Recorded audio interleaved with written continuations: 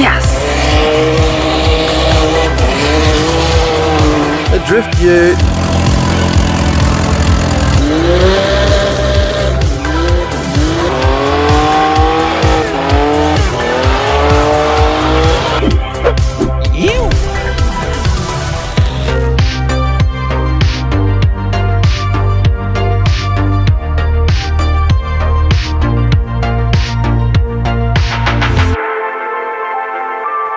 What's up guys, welcome back to another video. Today we are having a very relaxed evening down here at the factory working on this beautiful machine. Our 280Zx, sitting on her beautiful wheels.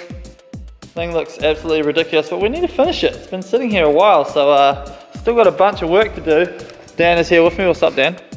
Finally convinced him to come hang out for some video stuff. Dan is working his magic on the boot because this boot was butchered by a previous owner, and so there's a little bit of body work that needs to be done on it, so he's getting it done because he's way better than me at body work. So that needs to be wrapped. The fundamentals are here though for a very, very, very cool car. While he's doing that, I have a box over here that contains an alloy radiator for our 280Zx. I didn't necessarily need an alloy radiator, but I got one because they look cool in the engine bay, and they do cool better because we have a hole in our radiator. Not quite sure how that happened, but I think perhaps when I jacked it up, I may have accidentally caught the radiator at one point and put a little hole in it. So yeah, good stuff. But yeah, so we're going to remove the stock radiator and chuck that in, and then we're going to continue wrapping the car and see where we get tonight. Let's get it done. Also, someone did some artwork on my car, so that's pretty cool. First things first, remove the old radiator.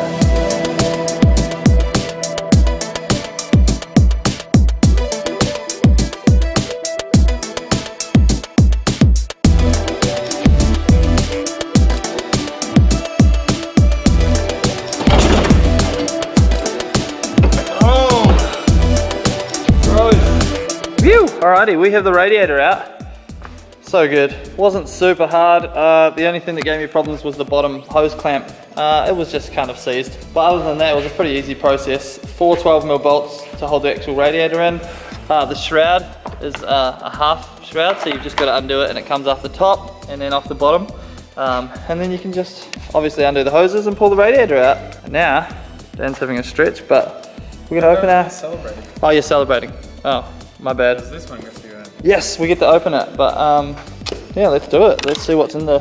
I haven't even looked at it. Like, I don't even know if it's good quality, so that's how smart I am. The thermo fans, which we're not using, but I'll save for another project. So they can probably go on the rotary E36. Nice. Oh, worst. Wow. See, I only buy quality Stanley knives. I got it. You're not gonna break that. No, you haven't even got it.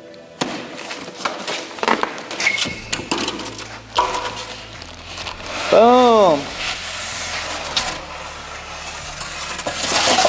It's upside down, but it's good. So this is supposed to be a direct replacement bolt-in thing. It doesn't really look like it's a direct bolt-in thing because there's no holes. I assume you have to drill them yourself. Looks sick. Looks good. Cool, alright, let's slip it in and see if it actually fits. See if it just slips in. It's a thick boy. Oh, nice. Yours hitting on that side? Yeah. Like a lot? Enough. Just means the bracket just needs to be cut. But it looks like it will actually fit though. So we'll just get the other radiator, which is there, and we'll just copy the shape of the, you know what I mean, the holes, literally just put it on and use it as a template. And then that'll bolt in. That looks freaking sick. That's crazy. All right, sweet. Let's drill the holes and chuck it in. It looks like it's gonna just go in so simple. All the radiator stuff is in exactly the same place. So the holes on both sides are symmetrical, so they're the same. So we've just laid the alloy radiator, the stock radiator on, made our markings for where the bit we need to cut off and the holes we need to drill, and we'll simply go ahead and drill them. It's that simple, and then hopefully it slides in and fits as it should. So.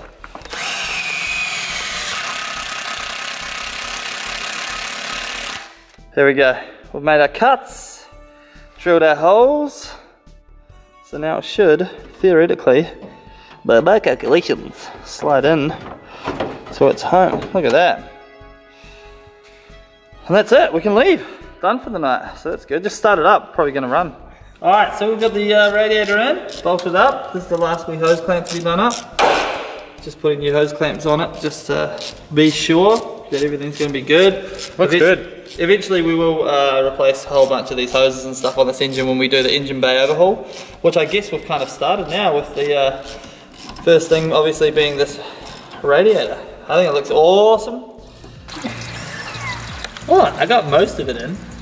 You did not. I didn't.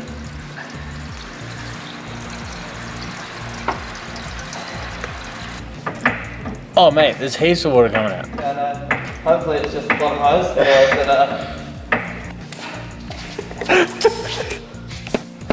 And Mark's about to lie in the water. That's my Is it loose? Nope. Is it leaking from there though? I think it's just coming from the radiator. Oh really? Yep. Woohoo! How good's that? My faves. Damn it, it looks so good as well. So we got the radiator back out just to have a quick look, and as you can see, this is all straight here and then bent here, and it split one of the fins. This wasn't us, that's how it came out of the box, but it's just a manufacturing error by the looks of things. It's like fully dented in and squished it and snapped one of the actual lines going through the radiator. So it was cooked from the get-go, which is really unfortunate, but at the same time, nice to know that we didn't do anything wrong. So we'll get a new one shipped out, we'll biff it in, but it's all good. Alrighty, so it's another day. We're back, obviously working on the 280 after having the dramas with the radiator. Dan is currently working on the boot, getting it all nice and smooth, because he's way better at bodywork than I am. It's coming up mad.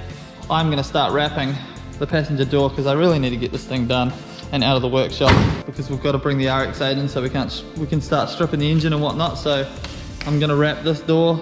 Still got a little bit of bodywork to do on this panel. Someone previously had done a weird job on the whole car, to be honest.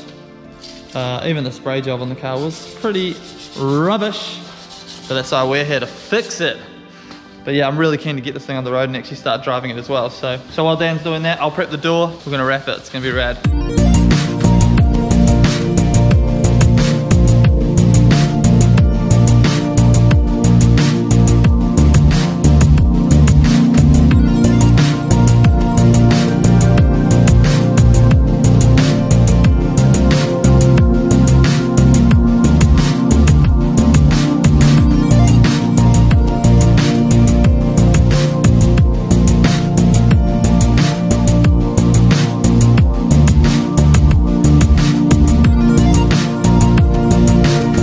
Forgot to update you guys, the radiator is in without leaks now, which is super nice. Looks really good. The rest of the engine bay looks like absolute turd. We've got to strip it out. A lot of stuff is going to be leaving this engine bay. We need to pressure wash it and paint some things and make it look all nice, but that's rad. This door is wrapped, so that's another section of the car done. Come up really nice. I'm starting to get the hang of this wrap thing, which is awesome. So now just the rear quarter panel and the boot and the bumper refresh left to go, and this thing's gonna be ready to drive. So good. You haven't driven it in a while. I haven't driven it in so long. I can't wait. And then of course we need to start on the performance mod side of things, but that's a whole another thing altogether. But we'll see you guys tomorrow for more Datsun adventures. Hell yeah. What's up? We're back. It's another day. Dan is behind the camera because he's filming for me. Made a little bit of progress with the car. Just redid this quarter panel, or the rear quarter right here. So now this whole side of the car is wrapped. And it looks very, very, very, very, very cool. Obviously this is just eBay wrap, and I am not super good at wrapping. I probably shouldn't have wrapped such a cool car with eBay wrap with my skills, but whatever. It does look like a million times better than when I first picked it up. Here's a picture of, to remind you guys what it looks like when I first picked it up. Yep, so that's what it looked like when I first picked it up. I paid $1,500 for this car, so it's not like I'm like ruining a perfect 280Zx Datsun. It's like we're bringing back to life a rather not good one that someone had mucked up previously and making it awesome again. So you know, it is what it is, and remember the plan is to respray this car probably in the next 6 months to a year. So this wrap is kind of temporary. so I can drive the car around and enjoy it in the meantime. So yeah, but I think it looks freaking sick. So now we're gonna take the rear bumper off and we're gonna recondition it just like we did the front one. So sand it down, respray it, polish up the chrome and put it back on. And while it's off, we can address some of the rust issues in the rear and wrap the rear end as well. We'll take the tail lights out. Dan, behind the camera, is going to finish the boot and we're going to wrap that as well. And then we can put the boot spoiler on and hopefully, I'm crossing my fingers that today the exterior of the car is kind of finished. So lots to be done, but yeah, let's get to it.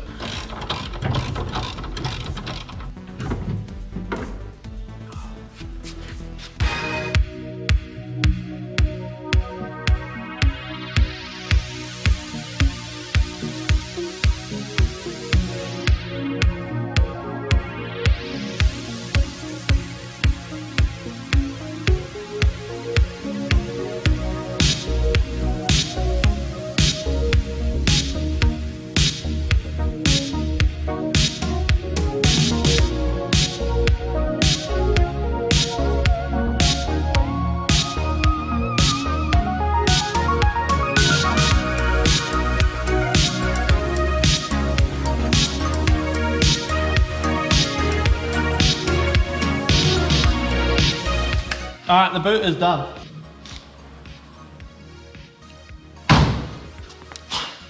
Oh, obviously needs to wipe down, but the boot is done and it looks a million times better than it did before. Wow, have a look at the back here, man. It's so good. Ah, so much better. Jesus. Yeah, that's amazing. All right, next up, sanding and bogging. More sanding and bogging.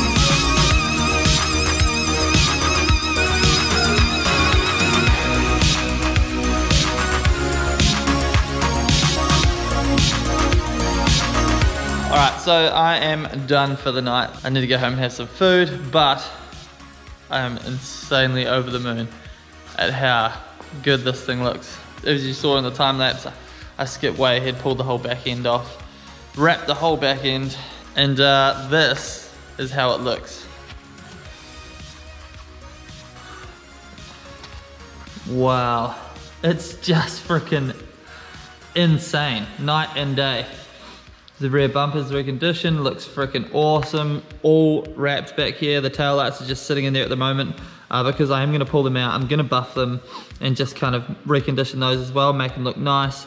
Then I'll chuck everything back on. The spoiler is currently being held on with duct tape because I want to put that on perfectly and nicely now that the car's wrapped properly.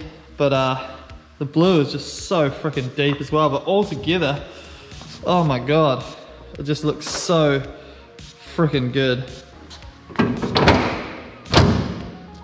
Super dirty, the bonnet, but really, really starting to come together now. The thing looks freaking phenomenal. Ooh, boy. Damn, son. Crazy. Now, if you do end up seeing this car in real life, I'm gonna tell you in advance, the wrap job is not perfect, okay? There's imperfections in it. I'm not a professional car wrapper, but it really does look a million times better than it did when we first started. And considering this is just an interim solution until we paint the car, I think it's really just come out beyond what I expected it to. Now this side still looks rat rod spec. This is the last part of the car that I need to finish and wrap. We're just gonna do a little bit more body work. I'll clean this all up, make it look nice. Need to seal it off and Sikaflex it so that it doesn't rust and rain doesn't get up in the insides of the arches. I will do that, do not worry. I know you guys are going to mention it in the comments, but don't worry, I've got that covered. But that is the end of this video. I'm going to be introducing memberships to the channel soon. I'm just kind of figuring out the ins and outs of exactly how I want it to roll, because I want you guys to get the best deals possible. And I've also got a bunch of new merchandise coming, including new sparkly stickers, some rad new t-shirts, and snapbacks, because I know a bunch of you guys have been asking about them. So that's up next. The next time you see the Datsun, it's going to be completely finished and ready to drive, which is basically just that last little quarter anyway. The next video you see me in, we're starting on the rotary 13B E36 vert ute build. We've already got a bunch of goodies sitting right there for the car. As you can see, a little bit sneak peek up there of something we're going to be doing to the car straight away. Obviously this thing is going to get absolutely chopped as we cut away all the parts that we need to turn it into a ute. We need to pull the 13B out of the RX-8 so we can put it in that. I can flog the RX-8 off. If anyone wants an RX-8 shell, hit me up. But yeah, I hope you guys are stoked as I am on the Datsun.